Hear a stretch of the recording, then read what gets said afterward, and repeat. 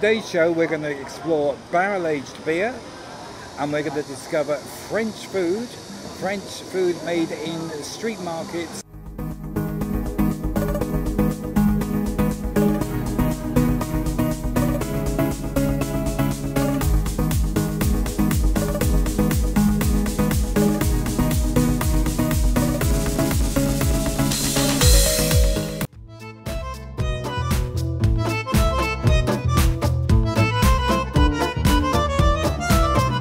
We often think of street food as being Asian food, but here we've got French food, which is street food. And you've got this wonderful little shop. The guy makes all the food here by himself in the street here, and the pricing is absolutely incredible compared to some of the other French shops.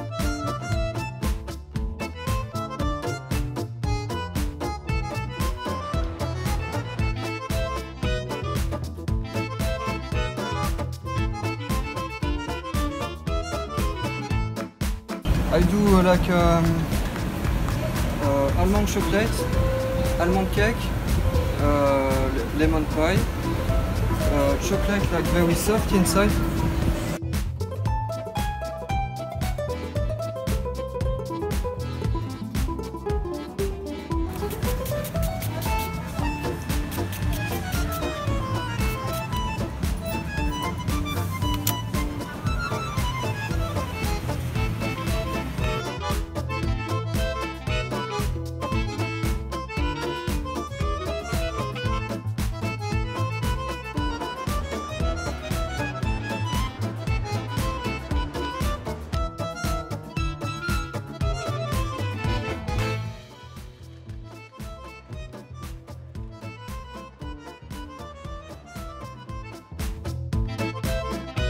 The cream of lemon.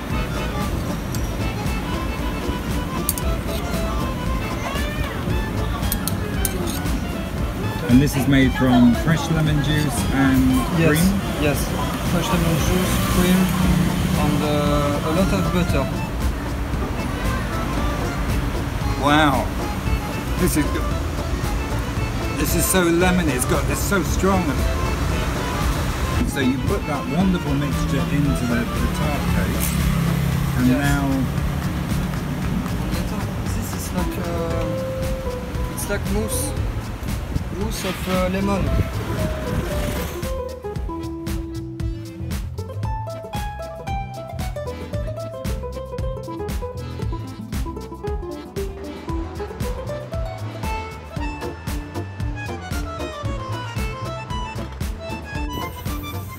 this is his vegetable tart, and the pastry is just so rich, so incredible. The vegetables just gently cooked, so they're not too overcooked, and the taste is so juicy, or lightly seasoned. Beautiful flavour, just these lovely fresh vegetables, wonderful pastry, and this lovely sort of creamy sauce. I mean, this is real French food, and look, it's right here in the middle of Taipei. Wonderful. You need to go to France, it's here.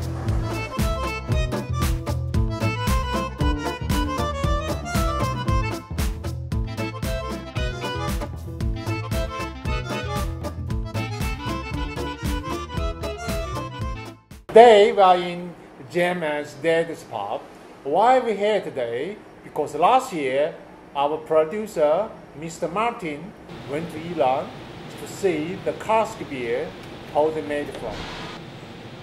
Barrel aging beer is one of the biggest trends going on in the States right now.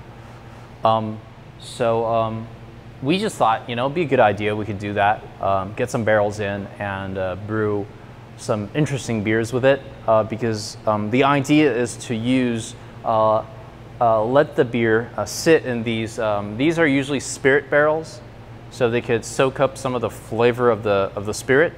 They could get some of the flavor of the oak, and they could also just generally mellow out a bit, because most of the beers we put in these barrels are, you know, 10-15% ABV. These barrels, these are all bourbon or American whiskey barrels. Some of these are bourbon, some of these are rye whiskey. For a lot of the barrel-aged beers, they would have a very unique flavor to them just because it soaks up different kinds, the flavor of the spirit and the wood flavor into it. So, and aging definitely helps. We've been doing it for, I think, almost 2 years now, and we constantly come up with different and new ones. For us, it's just searching out, and I think that's the part what I was talking about, that for the brewers, it's not just the industry, the professional, the scientific side of being a brewer, but also the creative, the expressive, the way that, you know, you could try things and be innovative and, you know, and be bold about flavors. And I think it resonates very well with our fans too. So the good thing about these beers is they age very well. You could most beers you want to drink fresh, but for these beers, you put it in a bottle and you store it somewhere cold. Some of our first batch of barrel-aged beer, I think a couple days ago we just had it, and it's been sitting in a bottle for maybe 2 years now, and it tastes even better than originally, because I think in a bottle all the flavors blend and it settles out. All the flavor settles out, so it's a lot cleaner, and the flavor is a lot straightforward than when it's fresh out of the barrel. The flavors haven't really settled down yet. I think these beers are all very high alcohol. These are like, you know, 12%, but very, very delicious. This one is the bourbon barrel-aged red ale, and this one I think is much special because it's hard to brew this kind of beer. And we brew the red ale beers and just put in the barrel, and I think we need to put over half year or maybe even 1 year to make sure the bourbon aroma and the bourbon flavor will get inside with the beers.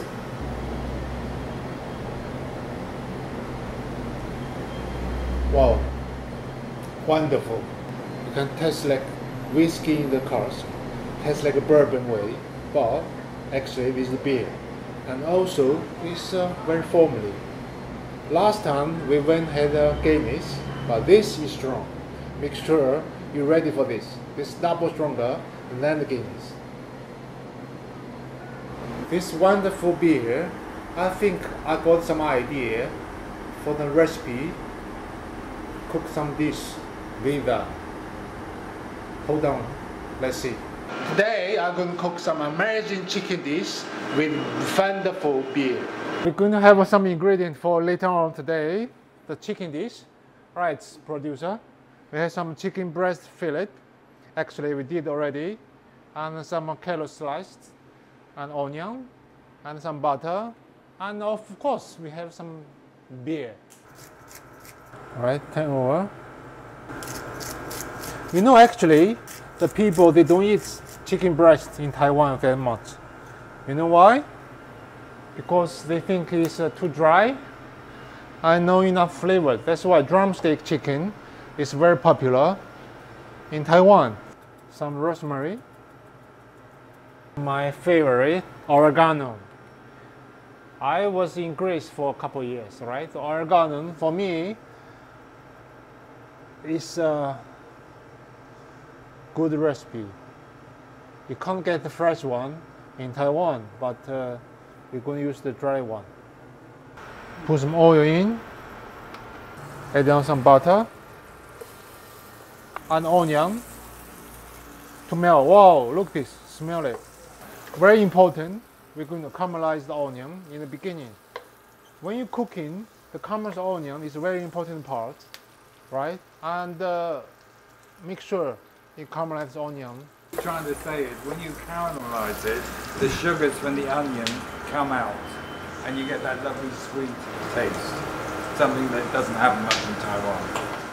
Okay, Jeff? Yes, thank you very much. Sorry, the audience.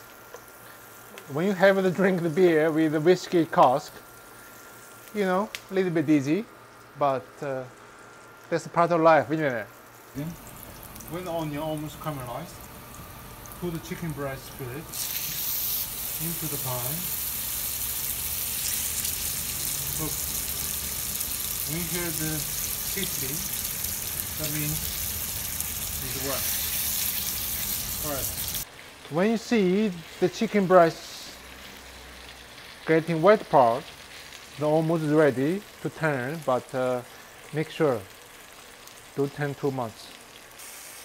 Look this. Look this. So now I'm going to put some bourbon cask beer. You put the beer in. Alright, make sure you cover all the chicken. Turn the heat on. You add in sliced carrots. Lid on. Cook 2 minutes. Okay, so I have 2 guests to try the raw carrots and chicken breast.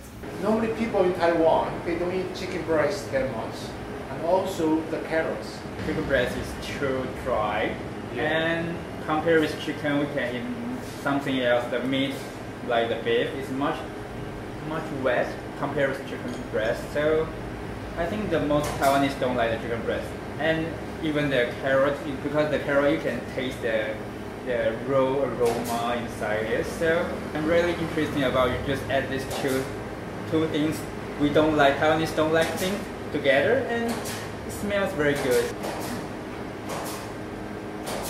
No, I really like it because it's very wet. The chicken breast is very wet, and I know that you add our beer inside it, and it's just you don't taste the alcohol aroma or taste inside it, but it's very good. Have you ever cooked with your beer before? Not really, because I think the alcohol. I'm not sure Taiwanese will accept the alcohol aroma in the food, but I think it's really good. Wow.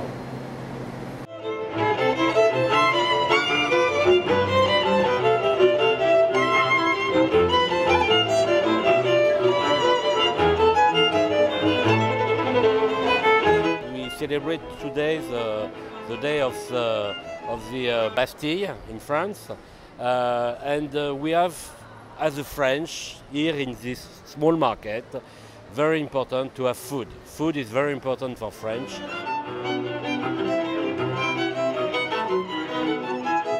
I think there is something very interesting between France and Taiwan.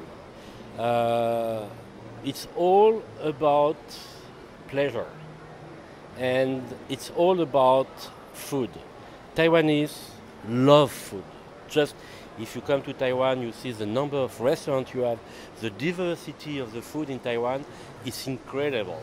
It's not because Taiwan is a special place, but Taiwan is from 50 years ago till now. You have a lot of course, the history of Taiwan food. You know, from 200 years ago, a lot linked to the sea, because the sea is the most important here. So we have a lot of seafood, but also all those people in the 1950s who come from all the part of Taiwan, of China, and came in Taiwan, and some people coming from those very lot of different regions in China recreate in Taiwan the cuisine of their own region. So you have really in Taiwan what we call a diversity of food, especially Chinese food. All kind of Chinese food here we can find.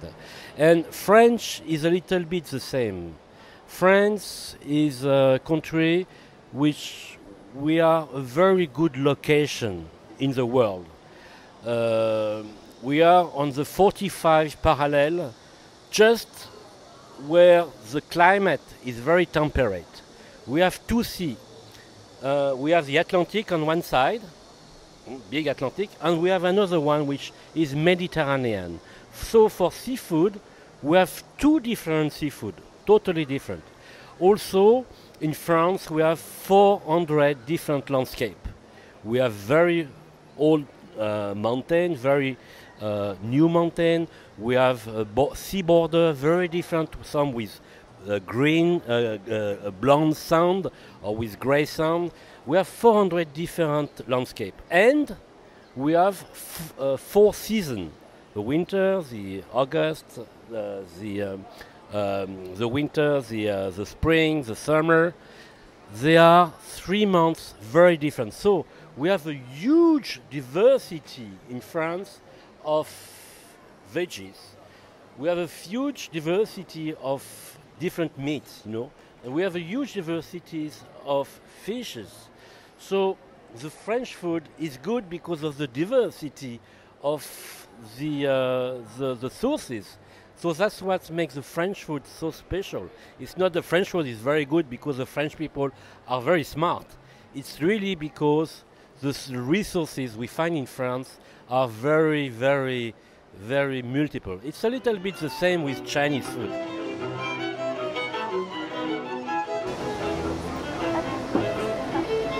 Okay, merci.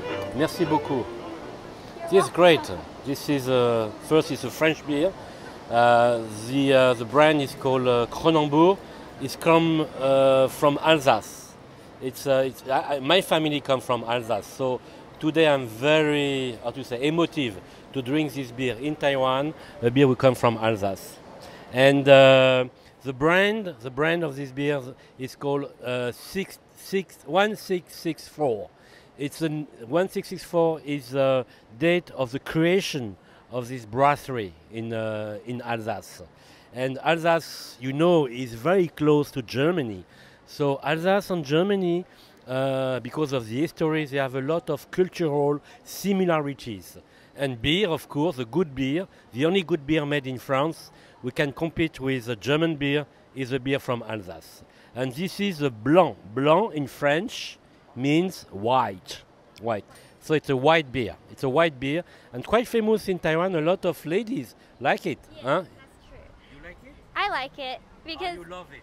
I don't love it, but I like it. It's one of the only beers I drink too because I don't really like beer. Okay. But then this one, it doesn't taste that strong, and so I quite like it. Yeah, it's very important to say that a lot of ladies like this beer because it's more fine, you know, more. So let me try it.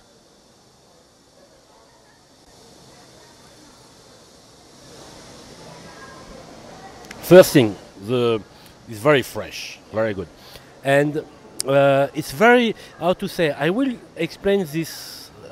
It's very floral. You look like to have, you know, flowers in your mouth, and the intensity is still there. You know, I just drink 1 drop, and I can feel all mouth, you know, is by flowers. You know, it's not too bitter, and very important because Taiwanese, they don't like too much bitter. And it's soft, very soft, and it's not sweet, a little bit soft, you know, but very nice. And it stays in mouth, and you feel very 很舒服. How you say in English? Comfortable. Very comfortable. Santé. Santé means 健康 means health. Santé.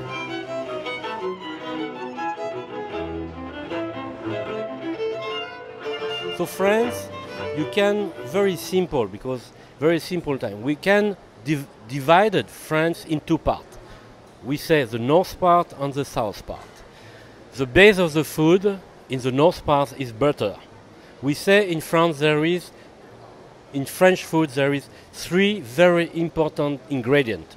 The number 1 ingredient is butter. The number 2 ingredient is butter.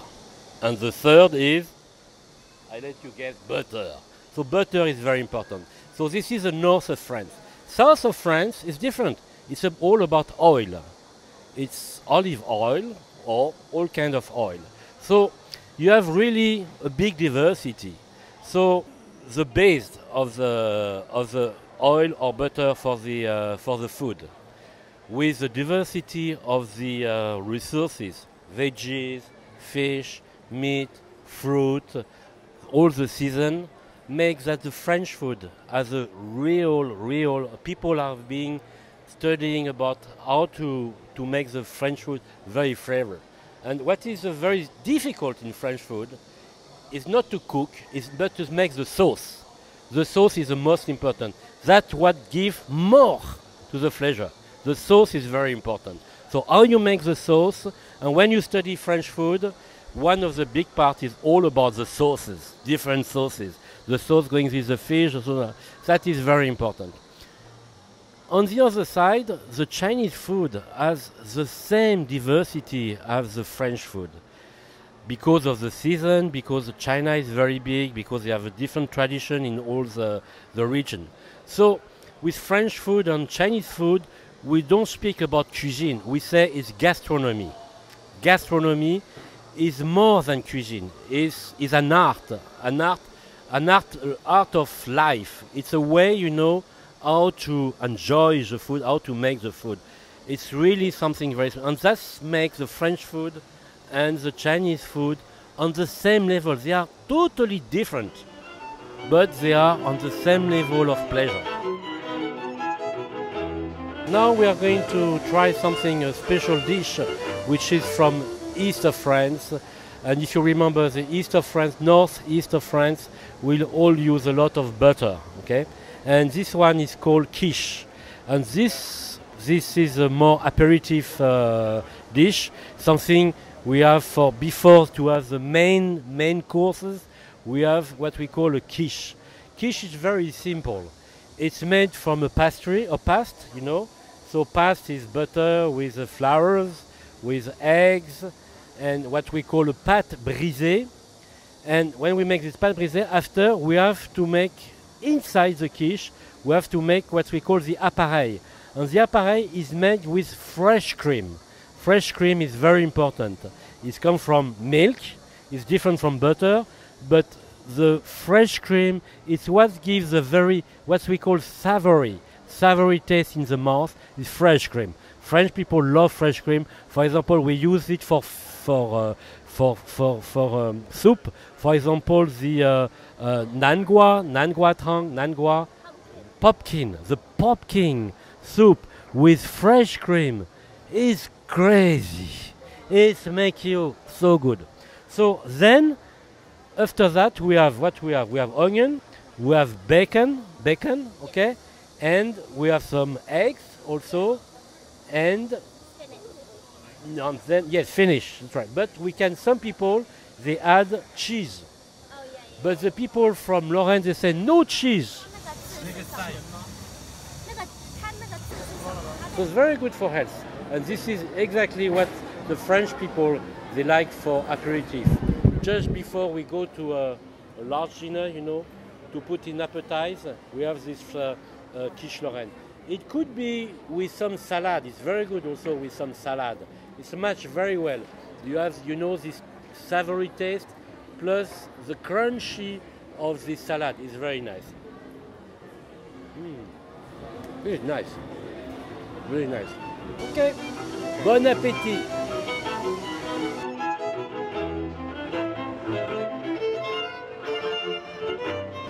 So now we are going to taste wine. You know, wine is really part of the French culture. It's just like tea in Taiwan. Tea is really deeply in the culture of Taiwan, but wine is really in the culture of Taiwan, of France. So we're going to try a Bordeaux wine. And you see on the label, it's written Bordeaux. And the name of this wine is Chateau. Chateau is Zhuang, okay? De l'Hermitage. This is the name of the chateau. In Bordeaux, you have 7,000 chateaux. So this is one of the 7,000 chateaux in Bordeaux. And this is a vintage 2017, which was quite a difficult, a challenging vintage in Bordeaux because they had a big frost in April. So this is a small crop, 2017. It's very concentrate. And it's only 12.5 degrees, which is good. Now sometimes the wine are 13, 13.5, 14 degrees. This is just the right alcohol degree that we like the wine to be very, with a lot of freshness, not too heavy about alcohol, 12.5 degrees. Thank you very much. So when we take the wine, the first thing we look at the color. The best is to have at the back a white sheet of paper so we can see the nuance we say nuance of the color of the wine.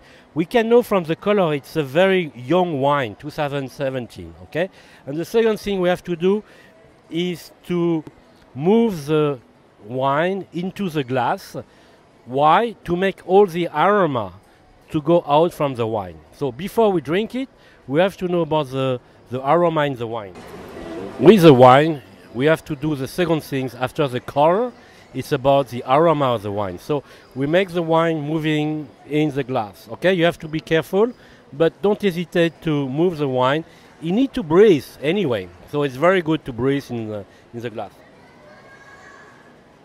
So put the nose into the glass, and we feel a lot of, for this wine, which is a very simple wine, we feel a lot of red fruit aroma with, at the back, a little bit of spiciness, but mainly it's red fruit who brings this aroma. Then we have to drink the wine. So how to drink the wine? Usually we have a special way to do it. I was talking just before about the flavor in the mouth. How to get all the flavors in the mouth. This is a question. When we drink wine, we don't put in the mouth and gulu gulu gulu gulu and drink. No, we have to keep the wine within the mouth. How we keep it? We are going to bring some breeze into the mouth. So look how I do it. It's not difficult, very easy. Anybody can do it.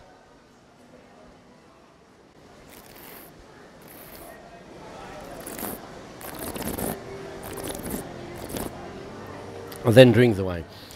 We put the wine within the mouth for about 5 to 10 seconds, and then we breathe a little bit air into the mouth. Why we do that? Because within the mouth we have a second nose, which is inside the mouth, and this develops all the flavor. For example, all the fruit, but all the spicy are just exploding in the mouth. Still here, acidity, freshness. We don't say very fresh because this is a vintage. 2017 was a more cold year, so a lot of freshness. But this freshness is very important because it's cleaning all the mouth. I have a very clean mouth, very comfortable, and still a little bit of persistence. The final is very nice, okay? And the tannin are not too strong. Soft tannin, it's mainly 2 grapes who make this wine. It's the 2 very famous red grapes, Merlot and Cabernet Sauvignon. Merlot bringing the more fatty part of the wine, and the Cabernet Sauvignon bringing with its tannin all the structure of the wine. So the 2 combinations make a very nice wine. Okay, so santé. French people not only eat French food, but we are also very open to all kind of food, because French people like to try. So today we have a very special one.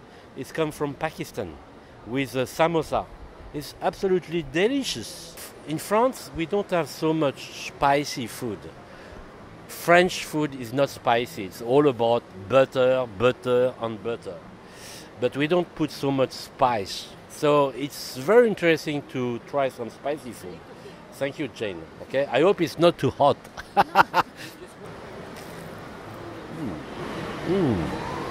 Very nice. Inside. Yeah, I have to go inside. Yes.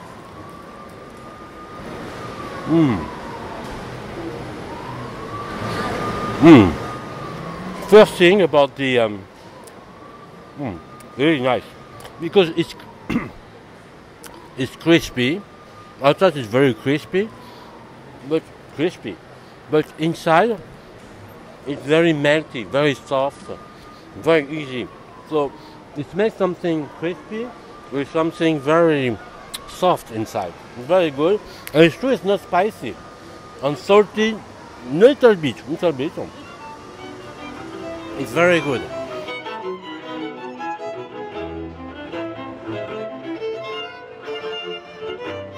We are going to taste something that the French love. It's called Madeleine. Madeleine, we just tried the quiche from Lorraine. Madeleine is also a cake which comes from Lorraine. So can I try this one? Okay. Can you open it for me? Yeah. Thank you, Pierre. So the traditional one with lemon, so that's the Taiwanese taste. Okay, this is more butter, of course, with lemon inside. You see, he has a little bit, well, how we say it? It's like a small, huh? Yeah. The first thing, you feel the butter, and you know that there is some lemon inside. You use real lemon, huh? Yeah. Okay, let me try it. It's perfect. It's really good. Very good. Really good. The butter, the lemon, the taste, you know, the flavor inside the mouth.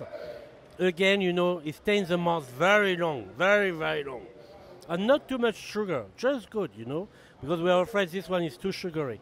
Very good, excellent. Yeah, it's very good. Yes, it's perfect. I love it. If I could have some coffee, some tea with that, well, that would be perfect. And maybe some champagne, why not? Champagne would be good, some bubble also is very good with that. It's perfect, really. Congratulations to Pierre, very good.